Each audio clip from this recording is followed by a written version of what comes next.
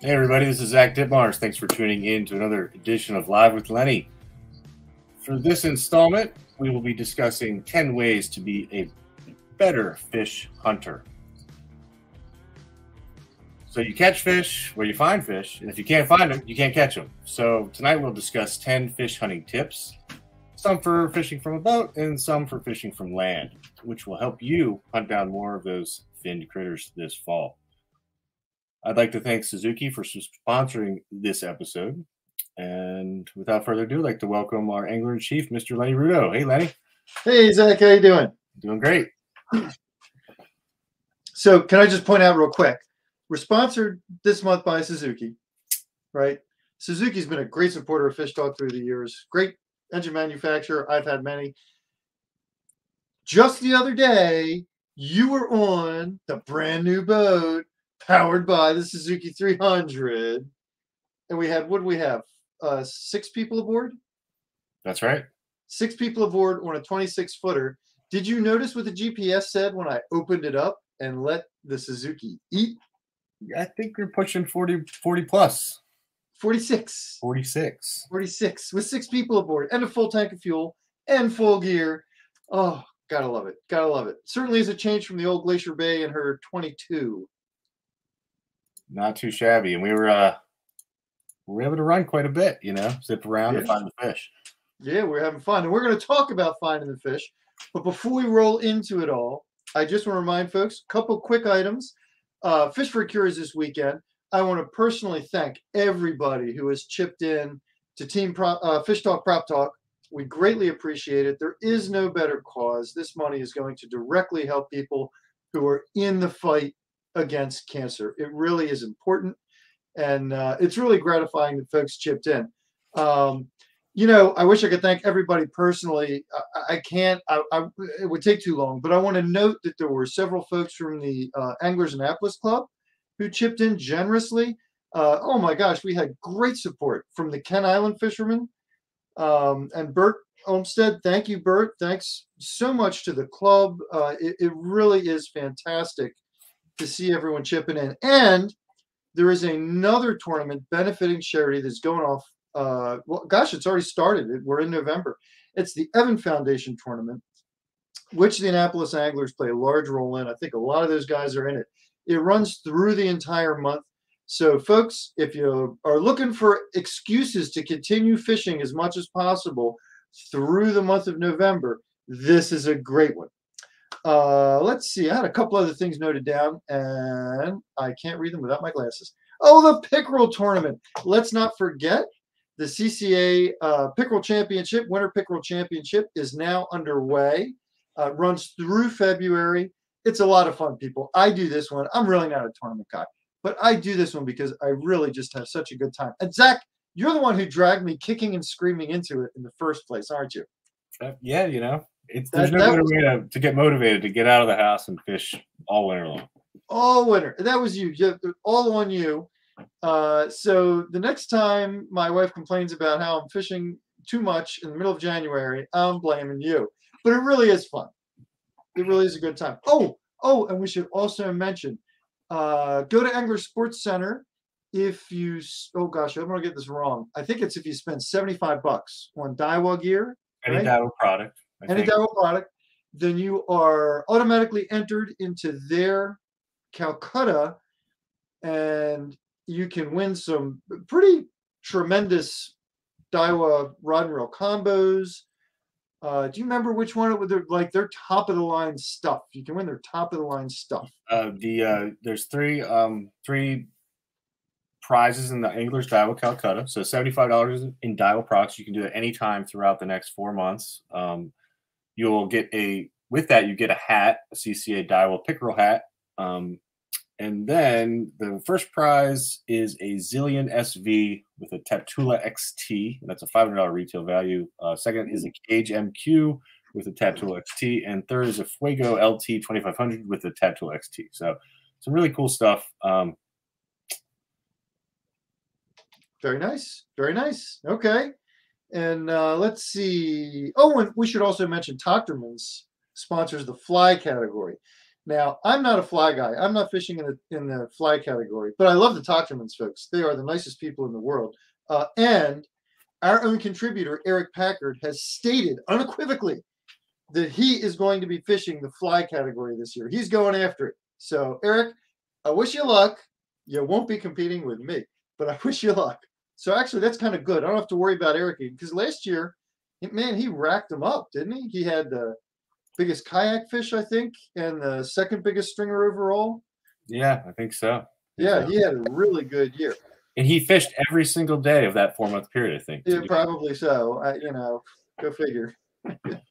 All right, so before we jump into becoming a better fish hunter, there was one more thing I want to circle back to Fish for a Cure. We had our big fundraiser online on Facebook through the past week. It ended last night, and we had a couple items that didn't go. Zach, you want to put those items up on a slide there? Do you have a slide for this? Absolutely. But, before we jump into that, I do want to, again, thank everyone that made that silent auction a huge success. It helped us reach our goal of over 10,000. I think we're at 11,000. So all these brands, all these businesses contribute either products, goods, or services, or just a big old donation. So thanks to everyone here for doing so. Couldn't have done it without you. Absolutely. Thank you for that, Zach. So, Lenny, we didn't really discuss, but so we do have some holdover products here. This is a Clarion head unit, CM20 with the CM SP651 SWG. That's 4 speakers, and they come with either a white or a gunmetal sport grill, so you can kind of customize it. Really good stuff. Maybe you could tell us a little bit more about this product, Lenny. I think you're more familiar. So, yeah, that is a really sweet stereo system. I think I actually may have understated the value there. Go Google it and look it up. But the bottom line is it didn't get bid on, which honestly, it shocked me. This easily should have gone for, $500. But I'll tell you what, if you're watching right now and you're like, oh, I could use a stereo system for my boat, make us an offer. Pop it into the comments. Ignore the minimum bid that we had on there. Hey, maybe $200, right? Let's say $200. Pop it on into the comments right now, and Zach will communicate with you. And let's get these final items sold and push that money towards benefiting those cancer patients. What else we got, Zach? We got from Hook Optics. These are the yellowfin polarized sunglasses. And if anyone doesn't know, Hook Optics is a Maryland-based company out of Easton. They actually are opticians. They do specialize in prescription lenses. They have some high quality stuff. I believe these are made in Italy, and I think these are like a premium lens. Got a tortoise shell frame. They're pretty slick. And we should point out, Hook donated several pairs of sunglasses. They had plenty of bids. All the others went, but we ended up with an extra. And we could send it back to the Hook folks, but they were so generous to give us those multiple pairs. Come on, people, chip in $100. Do it for the cause, right? What else we got? We got another pair of sunglasses. These are really sweet. Yeah. I can't get over that these didn't sell. I mean, most people don't know fit. Look.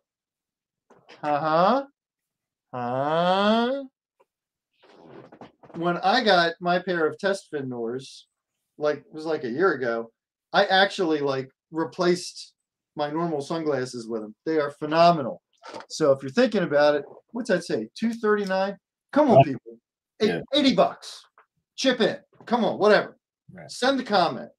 Send us a private message, and then we'll tell you how to make a donation. We'll send you a link to donate to our Fish for a Cure team page, and we need those donations pretty much by tomorrow, so about 24 hours from now. So you have 24 hours to think about it. Up next, we got Eric donated a tremendous amount of artwork, some beautiful stuff. This is aerial, sort of abstract fishing boat, center console. We still have available, so if you're interested in decorating, another great piece. Eric does some really cool stuff, and it's 16 by 20. It looks a little small there, but so it actually is a pretty large painting. So, and Eric donated a tremendous amount of artwork to the cause. He alone is responsible for a nice chunk of the earnings. Again, this is one among many, but it didn't go. So come on, folks, come on, check it out. How cool is abstract art? I don't even know. I'm not an abstract guy. This one's not abstract, is it? No. So we got a striper chasing bunker from Ian Rubin, who's a very talented lure maker. He started Lip Rippers Baits during the pandemic while he was on lockdown. He sold thousands of lures, and then he hung it up to go to college and get an education. I bet you'll see big things from him to come in the future. Ian was kind enough to send us a few lure packs that's sold like hotcakes, and he also did this painting hand done. Very cool. So if you're interested in this, just send us a PM or DM or a comment if you'd like to show your support. Again, you know, I gotta say, I can't do this at the same time. I don't know how to log in and click there, but I'm doing $50 right now. Someone beat me. Someone beat me, but I'm doing $50 right now. Awesome. All right. What else we got, Zach? Is that it? That's a wrap. There's the That's items the that we list. have left over. So again, thanks so much for anybody who participated in the silent auction or just sent a general donation. Matt Baden, $60 on the Eric Packard. Thank you, Matt. We really appreciate the support, and thanks for everything you do for Fish for a Cure all these years. And we're really impressed with the fundraising that you have done year after year. And thank you. And also for managing the tournament Calcuttas this year. He's taken on a new role. He just, keeps giving more. So really appreciate it. Awesome and excellent. Thank you, Matt. Very cool. All right. Well, I hear this might be for a new fishing hideaway he's planning on lower, slower. All right. I'm waiting for the invite. Peter, thank you. 75 for the striper on bunker. Awesome. Thank you, Peter. Awesome. Sunglasses. No one bid on these things are awesome sunglasses. I think I might have to buy some more sunglasses. So you never know. You never know how it's going to go. All right. You ready to roll into let's do it. Give me slide number 1. Got it. All right, people. Let's talk about becoming a better fish hunter. Because, like Zach said at the beginning, if you can't find the fish, you can't catch the fish. You catch a fish where the fish are, right? But you got to find them first. Now, I want you to look at this picture. Look at the background. Even love the smiling face, love the fish. Look at the background. No birds, right? I took this picture on Saturday. There were birds working. But if you want to be a better fish hunter, as you pay attention to the birds, also pay attention to your fish finder. Way too many people just go roaring up to the birds. They stop, they start casting, right? Well, you know what? You've got current and wind to account for. So if your boat is parked down current of the birds and the fish are feeding up current, guess what? The fish aren't even within casting range, okay? So when I'm working birds, the first thing I'm doing when I pull back the throttles is I'm looking at the fish finder. I'm not just going by the birds. Don't just follow the flocks. You really need to use your electronics at the same time. Now, this is particularly true in recent years when the birds, they've just been acting downright funny, or at least the fish under the birds have been acting downright funny. They're up for 30 seconds, and by the time you get there, half the time they've all sat down anyway. Okay, I know you people have been seeing this. This is like a new thing on the bay. 4 or 5 years ago, it started being this way, and then 2 years ago it was completely this way. This year it's completely this way. The fish are not staying up and feeding hard, or they just start forming the mass schools that push all that bait up. Elevator fish. I love it. Yeah. Up and down. Very, very brief showings on the birds. So when you roll over there, even if you get there when the birds are still working, don't immediately start casting. Now's the time to start circling around. Start looking for marks on the meter. Now, if you circle, north of the flock of birds, right? And that's where you spot the fish, and you get a bite, and then it dies out. Then the birds come up over there. They hit up on the elevator again over there.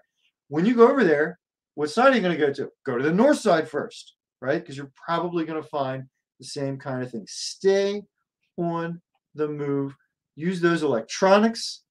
Don't stop until you actually see the fish on the meter, which leads me to slide number 2. Bring it on, Zach. There it is. Oh, man. Can you make that big? Make me, yeah, thank you. Use your chart plotter. Now, this goes not only for your birds. This goes across the board, really any fishing situation. Be really quick. to make a new waypoint on the chart plotter. And I like this picture because you've got, this is zoomed way in, and you still got 6 waypoints right here. Those waypoints might only be, 50 yards apart from each other. That's okay. Whenever you see something interesting on your meter, click that save button, make another waypoint there, and you'll notice some really interesting patterns. For example, you'll see waypoints that appear in clusters, like on the left side of the screen there, and you'll see some that appear in a line. Those two on the right might be beginning to make a line.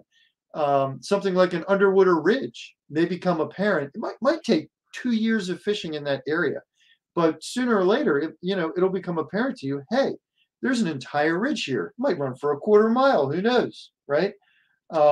It really is very illuminating if you continually save those waypoints, and you'll get more and more spots to look for those fish, and you'll become better and better at finding them. Now, piece and parcel with this, zoom way in. It does not work nearly as well when you're using those waypoints if you're zoomed out. And I've been on plenty of boats where somebody shows half the Chesapeake Bay on their chart plotter to navigate to a general area, and then they get there and they leave it like that. No. Zoom it all the way in. You only, man, a half a mile is a lot to be showing on the chart plotter when you're working on structure and waypoints. You want it really, really tight. When it's zoomed out, look, you set up your boat for a drift, it might appear on screen like your boat drifted right across the waypoint. Then you zoom in and you go, oh man, I missed it by a mile. You can't see until you zoom way, way, way in. So that's tip number 2. All right, now take me on to tip number 3. I know Zach's going to love this one. I wonder, I didn't tell him what it was, but I wonder if looking at the picture, he already knows what this slide represents. There it is. Zach, do you remember this day? Do you know what I'm about to say? I don't, but I do remember. I do remember the day. Okay, well, here's what I'm about to say. On the left, you see Zach not catching fish, standing in a spot, right? And I caught promise one you, fish over there. I caught one fish there. One fish. Okay, one fish. But I promise you, folks, we'd have some for you shoreline anglers too. And this is a great one. If you're not catching fish, move. Zach on the right is holding up a nice white perch. How many perch did you catch standing in that other spot, Zach? Too many to count. Too many to count. I believe that is an accurate summation. I remember this day well.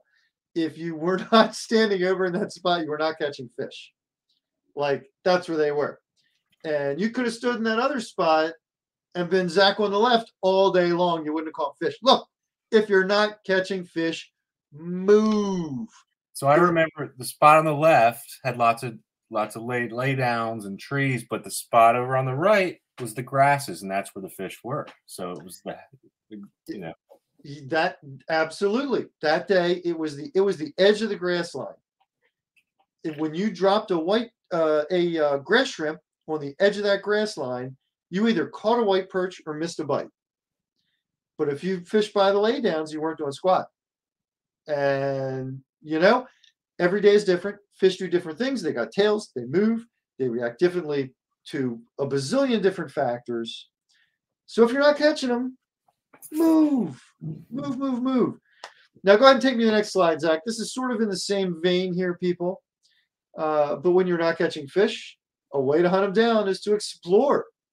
Now, this is a spot on the Patuxent, and this picture was just taken a couple years ago, but many years ago, it's an arm that comes into the Patuxent, a creek arm. And I never used to go up there. I had my spots on the upper Patuxent. I would go and fish them during the perch runs, and I do just fine. And one day I was not doing just fine. I was spinning my wheels, not catching squat. I think I got a catfish or something, maybe one little perch.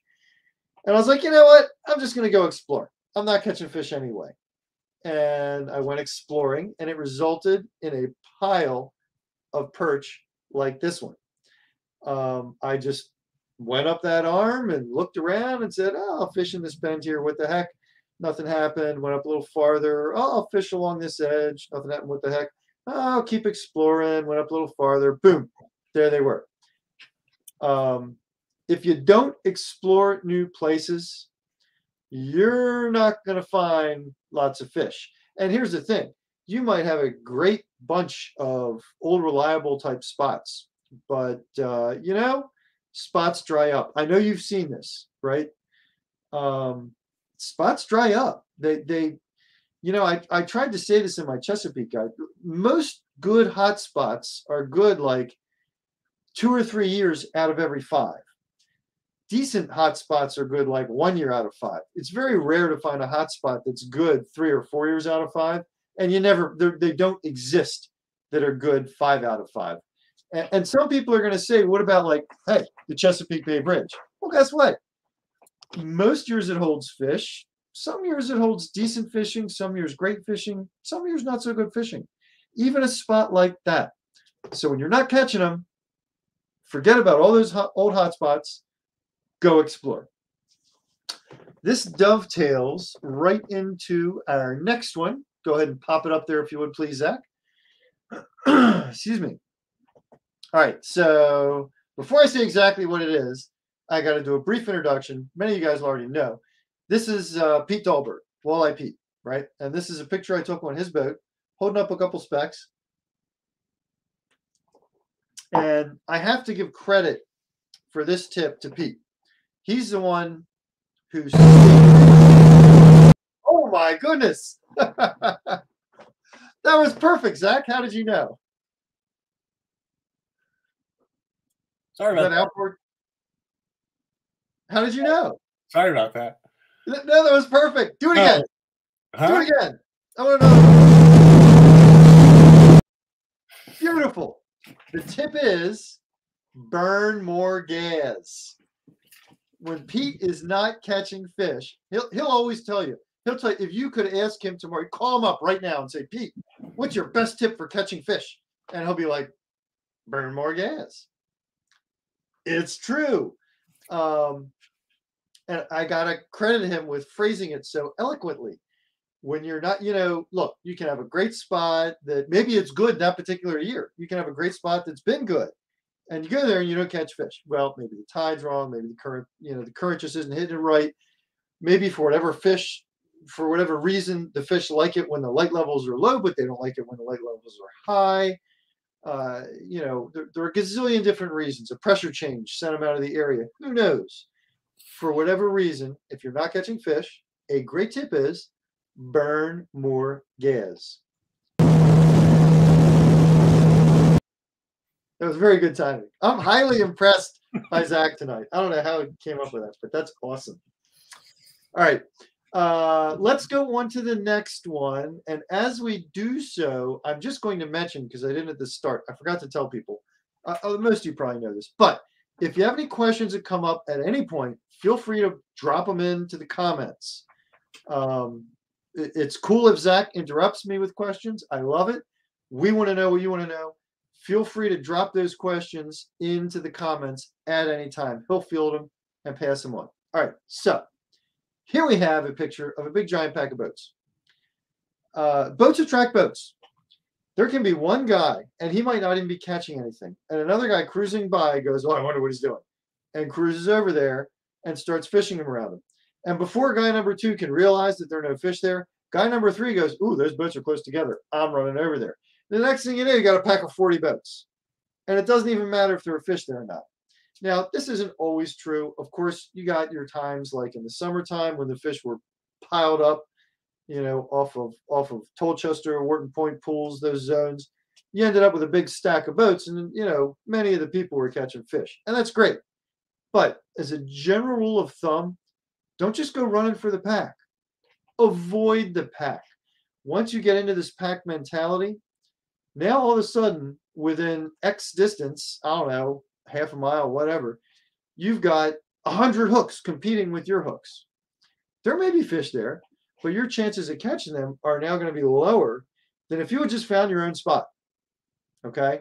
So this is a tough one, particularly for beginners to break away from, because beginners often are they question themselves. They're not sure where to go.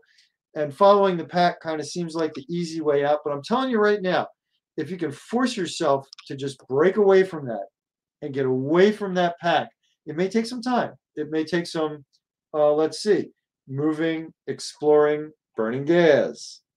But eventually, you'll hunt down more fish. All right, go ahead and take me to the next one, if you would, please, Zach.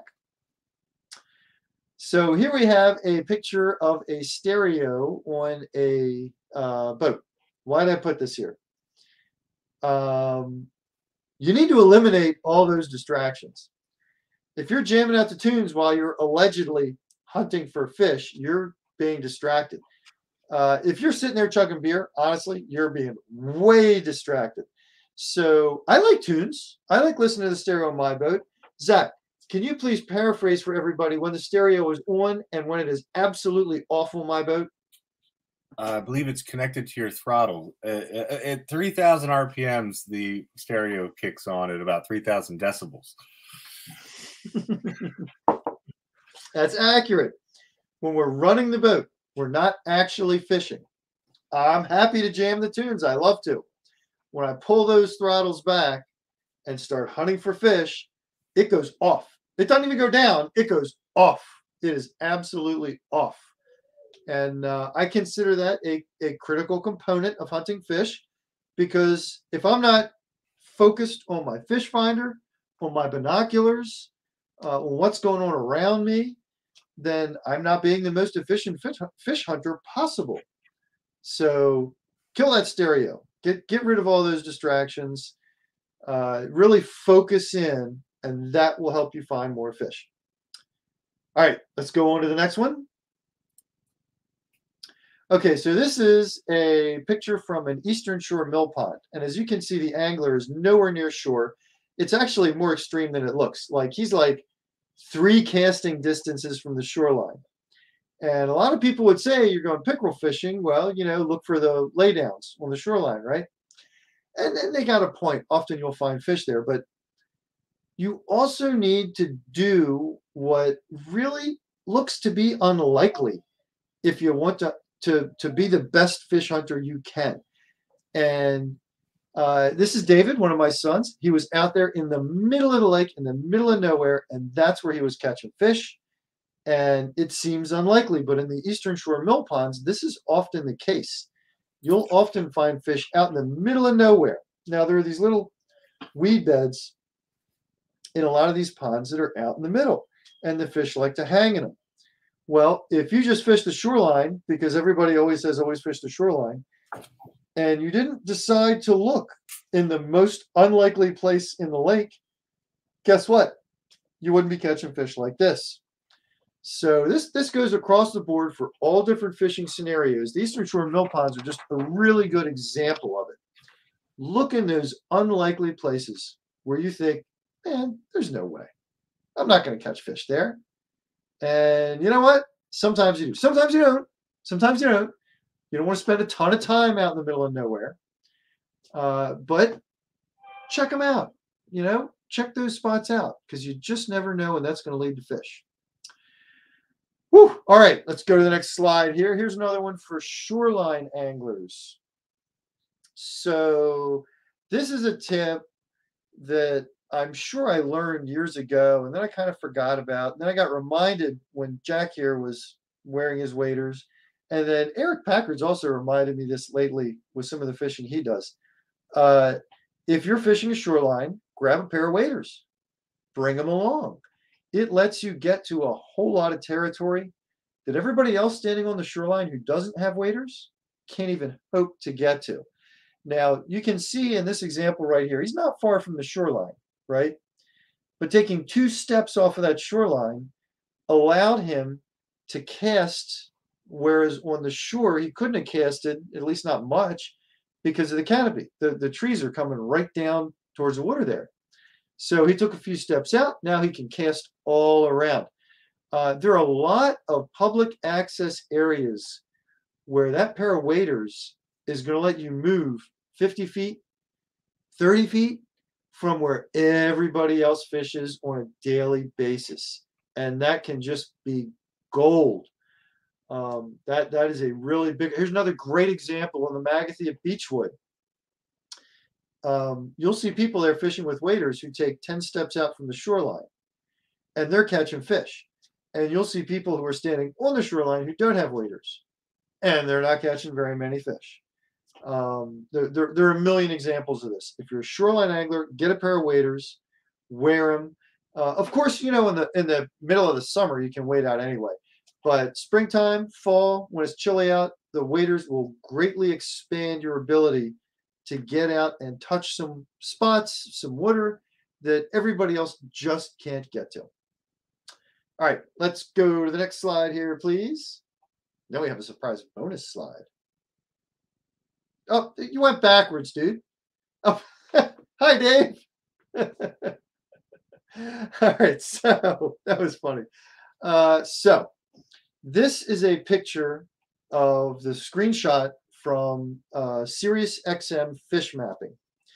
And these pink circles here, what they're doing is they're showing you where the marine biologists, they look at the satellite data, believe you're likely to find kingfish.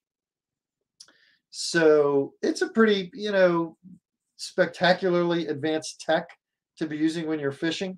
There are some other great examples, certainly real-time fish finders, side finders. I've been using the Humminbird Apex system for, well, a couple of weeks now. It's what I've got on my new Camus, and it has been an eye-opener. I'm seeing fish that I never saw before. That is for sure, particularly with the side scanner. But the bottom line is, a lot of people say it's cheating. Like using tech like that is cheating, right? It's too much. I get emails. We had a letter to the editor in last month's edition from someone who said, oh, it's become too easy to catch fish with all these electronics. Well, look, I remember when I was a kid and we didn't have this stuff. And we had some great fishing days and we had some days we bombed. Today, I've got all this stuff, and you know what? I have some great fishing days, and I have some days that I bomb. The truth of the matter is, this stuff helps, but it does not automatically mean you're going to catch a bazillion fish. So I do not call it cheating. I call it using tech to my advantage, and it does give you an advantage. Quick little. Look. That's it. Okay. You take your car to a mechanic. Would you like him to not use the tech at his disposal? You go to a doctor, would you like them to not use the tech at their disposal because it's cheating? All that laparoscopic stuff, that's cheating. I mean, come on, people. Use the tech that is available to you and at your fingertips. It's not cheating, and you're still going to have some days you bomb. I hate to tell you, fish are creatures. Sometimes they just don't bite. If it's there and it's legal, I say, hey, go for it. It's helpful. All right, Zach, should we go to our bonus slide for the evening? People, use the Fish Talk fishing reports. Our guy, Dylan Waters, is doing a phenomenal job at gathering intel. He is calling, emailing, and texting more people than I guarantee you'll ever dream about attempting to get in touch with every week, putting these reports together. You add on top of that all the reader reports, folks who are emailing me, and people, please, I love them. Keep them coming. Lenny at fishtalkmag.com. Email me, send me a picture. Just let me know the basics. You don't have to, be super duper in detail, but it's great when we can share what you folks are catching, or what kind of lures and what kind of depths. It's great intel. And you know what? If you go check these reports every week, it will help you become a better fish hunter. I guarantee it. It absolutely is very, very helpful. I check them. I put them up every week. When I put them up, I'm like, I'm paying attention. Believe me. Okay. And I also put in my own reports. You'll see almost every week. It's rare that a week goes by that I don't chip in my 2 cents on what I encountered throughout the past week, whether I was in the upper bay, middle bay, lower bay, freshwater, whatever I might be doing. So, you can't really see it in the screenshot, but when you go to the fishing reports, what does it say, Zach? Is it sign up here? I think it says sign up here. You can click to get a reminder every week when the reports go live. And you'll just get an email when the report goes live Friday at noon that says, hey, Fish Talk fishing reports are up. Come on, check me out. Woo! It helps. All right, so hopefully all those 10 tips will help everybody be better fish hunters. I love it when people say that Fish Talk is helping them catch more bigger fish. Zach, are we questionless at this point? Yeah, not too many questions. That's kind of a shocker. I don't know if I'll ever have gotten all the way through 10 slides, well, this week plus a bonus slide, without any questions popping up.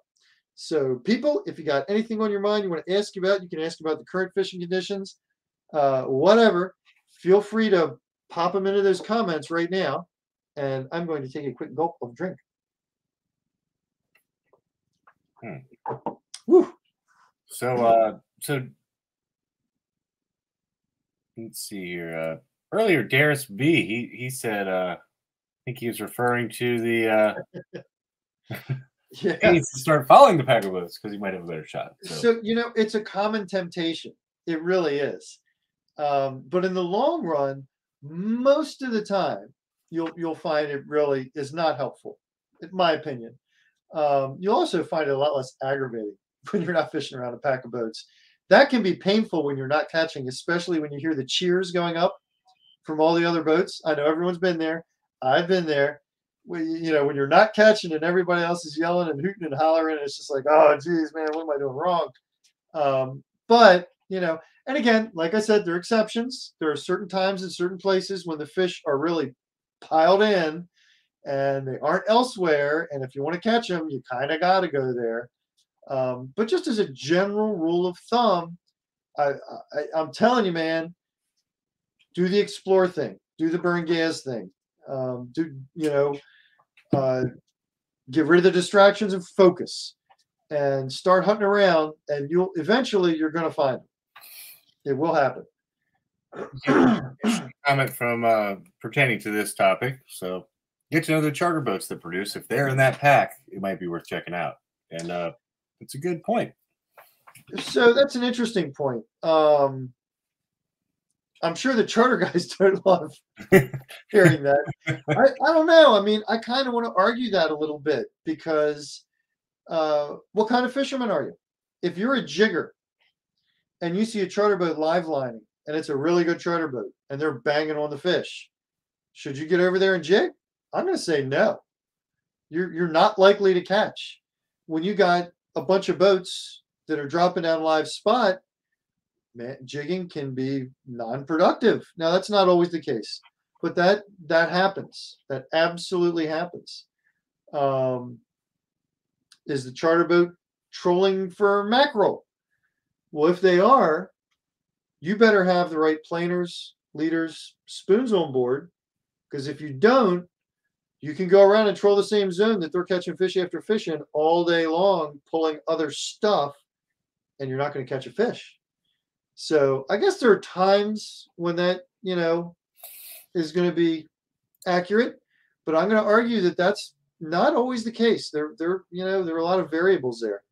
One of my sons, Max, not David, who was on the kayak earlier, on the kayak picture, his brother, his twin, made it on the big worm last summer.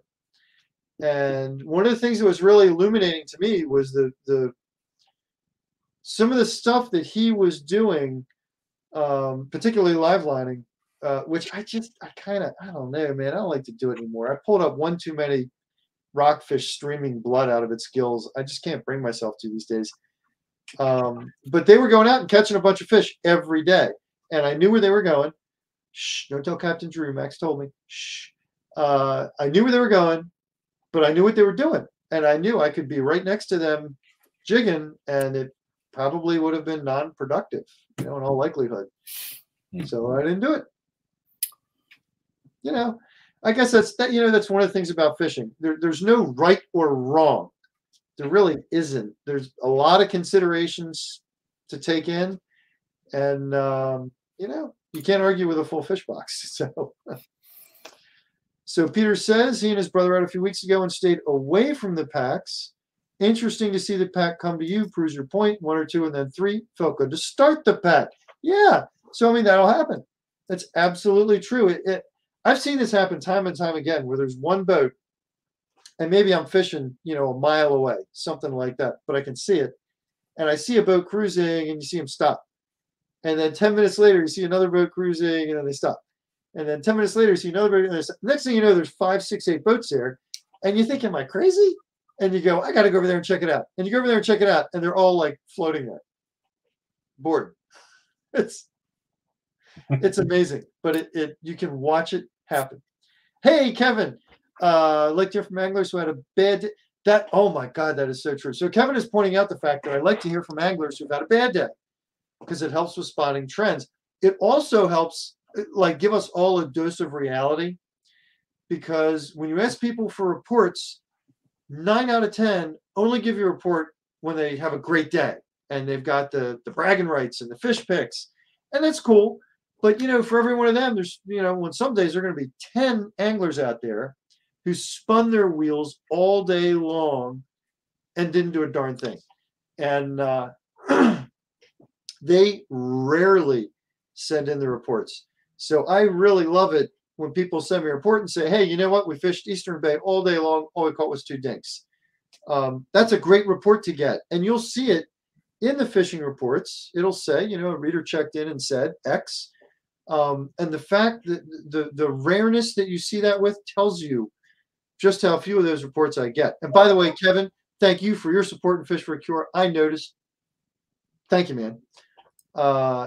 Yeah, please send those reports when you don't catch anything. Let me know what you were doing and kind of where you were. And that's extremely helpful. And it's not, it's not like just helpful to me. It's helpful to all the anglers out there. It really is. It's very important. Eric's asking, any spot left out there? Eric, I have not heard about any in Maryland waters in over a week now. So I'm going to say probably not. If you want to go live lining, go catch some white perch. Little white perch, honest to God, they work pretty much as well as spot do. Like a lot of people sell them short, but there was a time, I want to say it was 3 years ago, when the spot only went so far up the bay. They didn't get way up north, and the guys fishing up north kind of resorted to using white perch, and it became the thing. Everybody was using white perch. It works really well. When I was young, we used to take a pair of shears, and snip off their dorsal under the theory that would make it easier for the rockfish to eat the perch. I've since come to the conclusion that that's completely unnecessary. They eat them. And actually, interesting point, Saturday, I cleaned a 24-inch rockfish, and in its belly, there was about a 6-inch white perch. No bunker. He had a big old white perch in him. In fact, it's very interesting. I took out a couple of really big crews of anglers, both Saturday and Sunday, who were not experienced people. They were having fun. It was an awesome time, but they weren't, fishermen. They were people who thought it'd be fun, and I was kind of introducing them to it. And a lot of people wanted to take home fish, so I ended up cleaning 11 fish over the weekend, and I found the white perch and 2 bay anchovies in the bellies of these fish.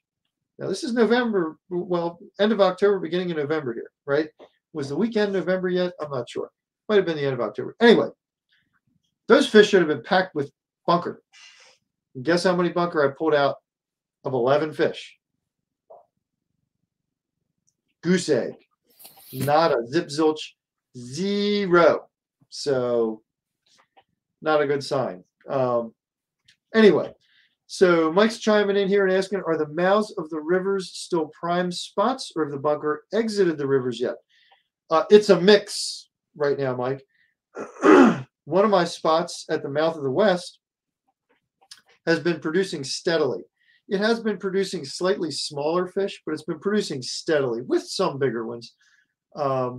Out in the main stem bay, though, is where I've been catching more fish of significant size lately. Doesn't mean you're not going to get a big one in the mouth of the rivers, but it seems to me that the bulk of the fish hanging in the river mouths right now, you're talking like 15 to 22 inches. There are a couple 25s around, whereas out in the main stem bay, it's more like 18 to 25 inches and a couple bigger fish around, you know? So, and I'm going to add to that, the mouths of the rivers didn't see the run of fish in October that I would like to see. They didn't last year either, at least not around here. I haven't heard of anything chop tank Patuxent. It could be different there. I don't have any personal experience there in the last few weeks. I haven't heard anything, but that doesn't mean it's not happening. Same with the mouth of the Magathie, mouth of the Chester. Normally, those spots should all have been on fire for a couple weeks now. Doesn't seem to be happening. The bunker have not all pushed out of the river, though. All that said, there are still bunker in the river. I'm seeing them on the way out and on the way in. The bunker aren't real clustered together. There's a little patch here, a little patch there. But a neighbor of mine who lives on Ramsey Lake, which is a creek off of the South River, he was saying they were still in there last week. He was still seeing them around his dock. So, and also the water temperature is 60. So it hasn't really gone down far enough to force all this bunker out of the rivers. Who knows? Maybe we'll see a push at the mouths the next week or two here. We get a couple cold nights. Those fish in the main stem bay may move in a little bit. I don't know. We'll have to see. Mm-hmm. So we got quite a few questions rolling in, so we might have to start lightning round a little bit to get through in the next 10 minutes. But since you mentioned the Camas a few times, Gary asked, what size boat did you buy and what river you at? I'm out of the South River. I bought a Camas 26 HB. If I was sitting in Zach's seat, I could bring up a picture real quick, but I don't know how to do that. Sorry. Oh, look at it. Well, yeah, that's it. That's it. Got a 300 Suzuki on the back. You can see pictures of it on Fish Talk coming soon. Hint, hint. You'll see some pictures coming soon in Fish Talk. Nice. All right. So let's just go on this. I could try to group things in, but I think it's going to be easier if we lot of stuff flowed in. Thanks everyone for participating. Lightning around me. All right. So here, Tim Lynch, he's a frequent viewer. Thanks for tuning in, Tim. Lenny, any plans for seminars coming up? I know you have you're planning a big seminar series at the Chesapeake Bay Boat Show and Timonium Fairgrounds come January. Yep. What else you got? Give me a half a second here. I can do this pretty quickly because I do have a few coming up. Let's see. I'm going to try not to miss any. All right. Not November. December. Must be looking in the wrong place here. Oh, okay. We got January 21 to 22, Chesapeake Bay Boat Show. April 5, I'll be in Frederick. I know I got more than that. It looks like January 21 we'll probably be doing one at Bosun's. That is not finalized yet or set in stone, but I think that's going to happen at Bosun's Marine on Kent Island. I know I got more than that. Why am I not seeing? As they come up, we'll add them to the fishtalkmag.com/calendar. So we got a button there, so we'll make sure to get those up online and you can check back periodically. Thank you for that. I'm not great at scheduling, people. I'm telling you, I'm a mess. But Tim, definitely check out the Chesapeake Bay Boat Show in January. It's going to be year 2. Really great event. All right. I did last month. Maybe those are the ones I was thinking of. All right. Let's see. All right. Are paddle tails still hot? Absolutely. Yes. Yeah. Last couple of trips, we've been doing great with paddle tails and with BKDs, straight tails. Both have been highly effective.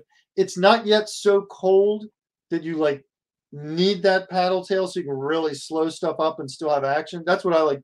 You know, when it gets really cold and the fish like metaphysically slow down and just everything's happening slower. that's when I kind of like, I'm like, man, I need a paddle tail. But they're rocking it. Yeah. Hey, guessing hunting for structure will be hunting for fish also. Yes, absolutely. Hunting for structure is hunting for fish.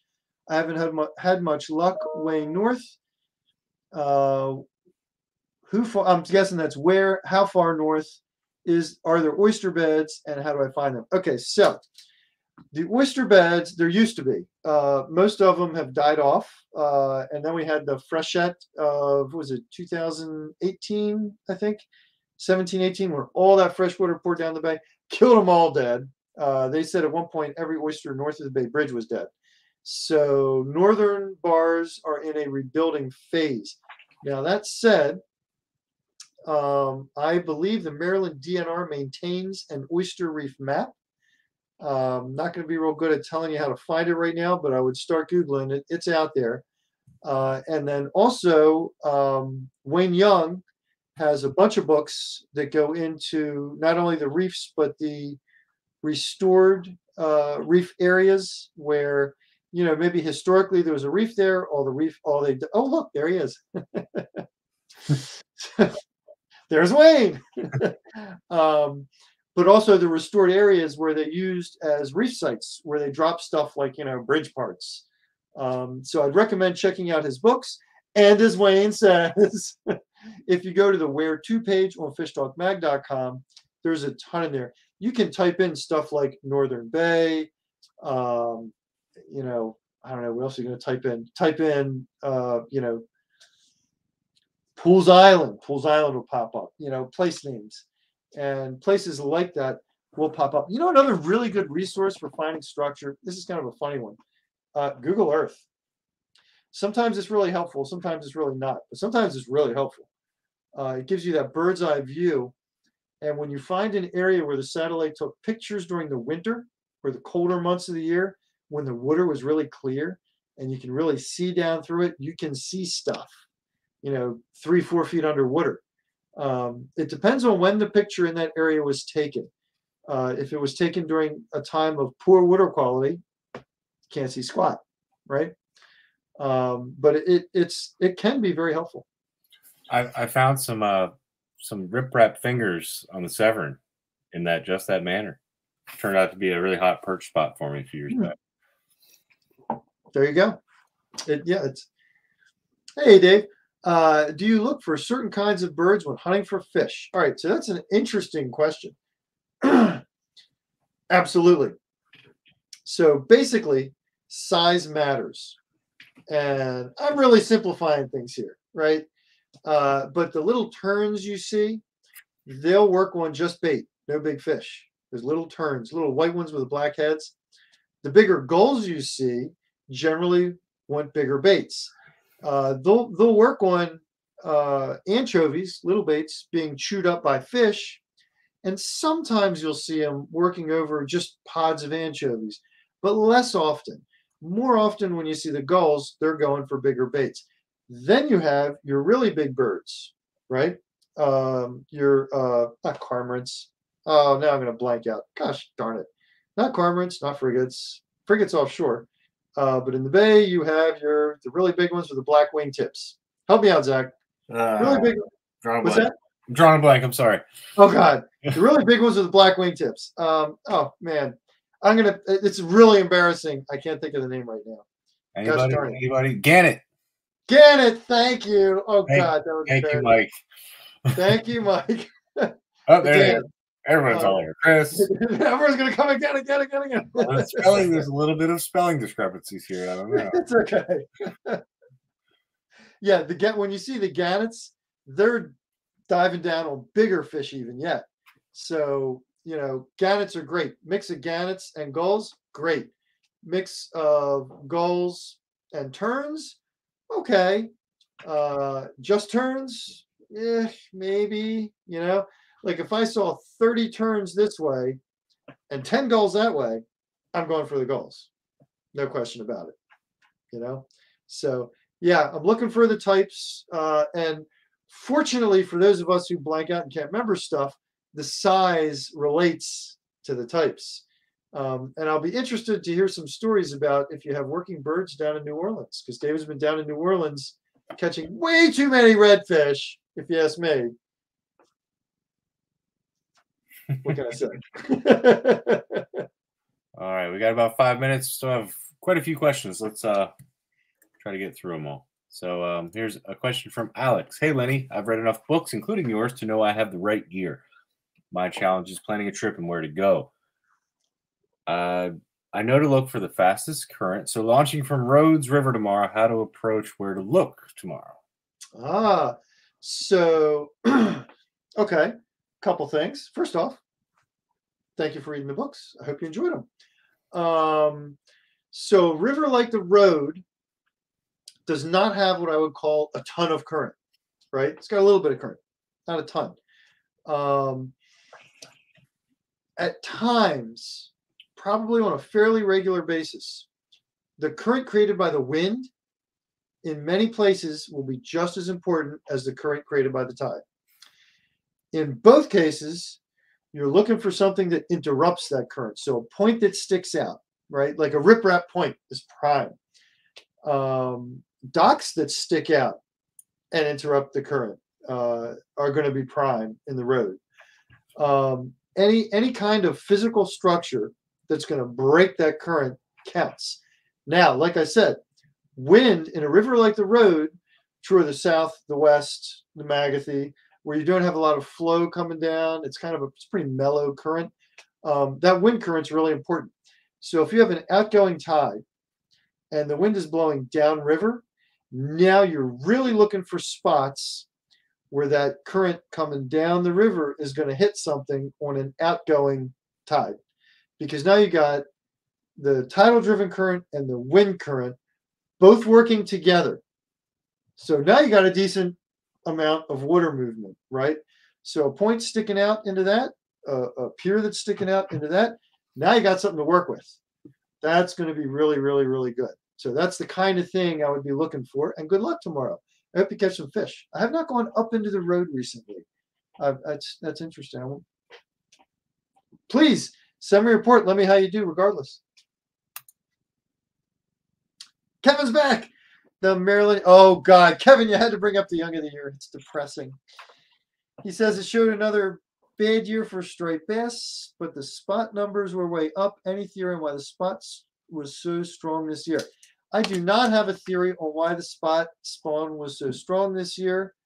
And I would counter by questioning, was it just so bad for striped bass that it just looked horrible in comparison? I don't have any idea why the spot spawn was strong. I will just chip in there really quick. I'm actually a little bit worried about the spot myself. When I was a kid, every 3 years or so, you'd have a run of jumbo spot. I haven't seen a jumbo spot in 15 years. I mean, they used to be 3-pound spot. I have not seen that in a long dang time. I haven't caught a spot big enough to eat in a while. It's not the way it was. And some of the boats are going out there and catching 50 spot and using them all up in a day. And so I worry about them. I'm glad they had a good, strong spawn. The rockfish spawn it happened again. We had another crappy year. I don't know quite what to say. And you know what? The ASMFC is going to have their say when the stock assessment comes out. We've been waiting on it. I don't know where it is. Should have been out in October. I don't know. Oh, Dave, different spawning strategies. Okay. The next time I sit down with Dave, I expect a conversation on spot spawning because I know nothing about that. I'll be curious to hear it. All right, we're at 6:59. You want to go to 7:30? We can keep going. If we got a pile of questions, man, fling them up there. So Fred's saying he's been seeing large purse boats sitting around Holland Point area. What effect does that have on bunker? I don't believe that's possible, Fred. Purse seines are illegal in all of Maryland waters, with the exception of scientific permits, and those are usually like little otter trawl boats. It's likely you're seeing them do something else And since Dave is on, let's ask him if he has any insight into this. Are there any big boats working around Holland Point? I also want to point out we had a guy who was really concerned in the last week email. You might be seeing the same thing. He was very concerned emailing about a commercial boat working in the Chester, hauling nets. And I actually dug deep into this until I found the boat. I found his pictures. I matched it up with the pictures of the boat. It's actually a survey boat that's doing hydrographic survey work. It's towing a sonar array. And I solidly confirmed that. Found the Coast Guard notice to the mariners on the boat doing this work. It's also been sighted in Eastern Bay. I wonder if it's been around Holland Point too. You might have been seeing the same thing. But if anyone else has insight on that, please chime in. But purse seine, man, if a boat pulled a purse seine in the Maryland portion of the Chesapeake, there'd be blue lights flashing in no time. Fortunately. I missed this question earlier. It must have come in during the structure-based discussion, but so Constantine is saying with navionics, you can turn on relief shading if you're a member and find all kinds of structures. That's absolutely true. It's also true that many of the latest chart chips are like shocking in their detail. They go to 1 foot contours. So again, I go right back to, hey, it's current tech, modern tech that is available to you today. Why aren't you using it? You know, the new chip in my Humminbird, I was kind of blown away because I had a good chart chip. It wasn't Navionics in my old unit. It was an older Navionics. It was not updated. It was not up to date. But the new one is like, holy cow, 1 foot contours. Woo! Like, it really. Yeah. Nice. And Navionics is great. You know why I like Navionics? I really like being a Navionics member for one reason. You can get off your boat and get on someone else's boat or go out on a different boat and you can pull it up on your phone. And that's very advantageous at times. It really is. I use the Navionics app on my kayak quite frequently. I know for a fact that Zach uses the Navionics app because if you remember, Zach, there was one day last year when I couldn't find something on my chart chip, and I was like, "Can you pull it up on Navionics?" Remember that? I do, yeah. Yeah, I was like, "Can we figure out where the heck this thing is?" And my charts did not have. We still didn't find it, as I recall. I don't think we ever found it, did we? Yeah, the wreck. You talking about the wreck? The barge. Yeah. I think we found a hump. We're not sure if we didn't see a lot of structure, but maybe with the side scan, we got to go revisit with the side scan. Let's. What are you doing tomorrow? David responded with the question: purse seines have been outlawed since the 1930s in Maryland state waters. You may be seeing boats working pound nets. Pound nets are a seine net too. He elaborates more. Otherwise, there are some gill net fisheries where boats have a spool and are targeting things like spot croaker and bunker. David is not up to speed on all the timing and gears for different fisheries open right now, but guarantee that Lenny is right. A purse seine net certainly was not being used in Maryland. Thanks for chiming in with that, David. Yeah, I was certain of because, man, there'd be blue lights flashing. No one's going to get away with that. Lots of reports would come in very, very fast. Like I say, the survey boat, I've gotten, I don't know, 5 emails about this survey boat within the last week, including one guy who was genuinely upset. He was like, how are we supposed to help these fish when these factory ships are coming in and cleaning it up? But yeah, seining is not going to happen in Maryland. Now, if we could only say the same about Virginia. I didn't say that. I didn't say that. We're a little bit of ping pong back and forth here, but David said he loves uses Navionics every time on his kayak, and Mike Dunlap uses the Navionics app exclusively on the EC300. David also recommends screen snipping Navionics and Google Earth and layering them to look at both at once. So that's kind of interesting insight. Damn! All right, you got to show me how to do that because I don't know how to do that. You have Photoshop, right? I do. Yeah, you can do it. All right. Little off base here. Gary wants to know, how much, Lenny, do you charge for a half day of fishing? Gary, I don't charter. I write I do fish talk. I write freelance. I don't charter. Never have. Never will. I don't need to add stress to my fishing. I just don't do it. Now that said, you just missed the Fish for a Cure auction. What I do is I donate trips to charity. And CCA auctioned me off a trip with me maybe a week or two ago, and we just auctioned off a couple for Fish for a Cure. So I'm sorry, I don't charter, but next year, Fish for a Cure, tune in or watch the CCA banquets. You might see my name come up, and that's the way to get a day with it. And also, you can go to fishtalkmag.com and go to charter fishing. There's several local guides that we, know they're extremely knowledgeable and catch a lot of fish, from light tackle to snakehead to offshore to you name it. All right, got a few more winding down here. If you're working the mouths of the rivers as expected, stick with trolling the channel edges similar to the spring if you're trolling. Yeah, absolutely. The edges are going to be where you're looking. No question. I think, didn't we talk about this on the last live with Lenny, Zach? Didn't we do I had the chart of the Severn showing like a proposed trolling pattern? Yes. Yes. Aaron, if you go on YouTube and look at last month's, you'll see some examples where I put up charts of the rivers and showed like what I would do if I was trolling those mouths. But it's pretty much what you're saying. It's like trace those contours, trace those channel edges.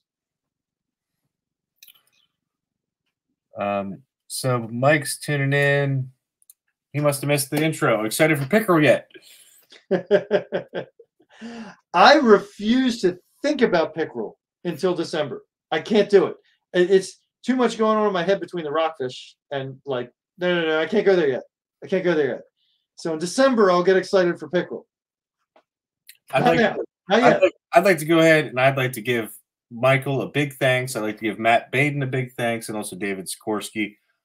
All these three, since I've been a part of Coastal Conservation Association of Maryland, these three guys have made this pickerel tournament. Like Matt sort of started it, Dave and Michael, they've made it what it is. And I mean, what we had like 70 anglers participate last year. It's just tremendous participation. So thank you for everything you did to make it what it is today. It's an awesome event. And it goes and goes and goes. It goes all winter. And I still think there should be a handicap for the guys that can fish 120 days, 4 months. Well, minus a few for February, but come on. I know who you're talking about. Right. Well, so we'll all be participating, and you can fish for crappie, perch. Oh yeah, there's a bunch of ways to win. Bass? Isn't there a bass one too? I don't think it's bass. I think it's yellow perch. Is it other? What is it? Yellow perch, white perch. Perch, crappie, pickerel. There's biggest single pickerel.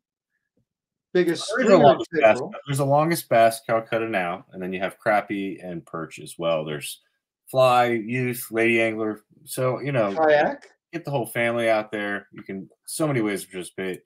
Zach's trying to keep that kayak category quiet. He said, "No, there's no kayak category." I caught 5 citation pickerel last year, and I was like 12th place. So it's also very competitive. It is. But it's going to happen for you. I know it will. And to sign up, you just go to ccamd.org/pickerel champion. See, Dave, I had that lined up. It was all lined up. So I love exploring the Eastern Shore mill ponds. I kind of started dotting off all the Delaware mill ponds, and I buy a Delaware state fishing license. It's like $20 for a state. It's just crazy. So, and then you can use that at Indian River in the summertime, all kinds of stuff. So it's just great to explore more fishing opportunities that we have within an hour, 2-hour drive. There's tons of campgrounds in Delaware that are open that you can camp. You can get a cabin. I love it. It's kind of shocking. You can be out there in the middle of January or the middle of December and have nonstop action. You can. You'll have like 20 pickerel, 3 perch, 5 bass kind of days. It absolutely happens. It's very cool. Yeah, on those balmy 40-degree days, you know. Well, thanks for everyone for tuning in. And we want to thank Suzuki for sponsoring Live with Lenny. You can go to fishtalkmag.com/Suzuki.